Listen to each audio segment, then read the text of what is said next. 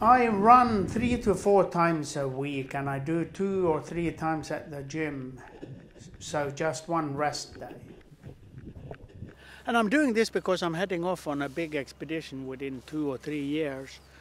And I'm 58, heading for 59 years of age. And I'm also looking at this kind of an aging process that you have to eat way better with age. But you can train as hard, so far at least.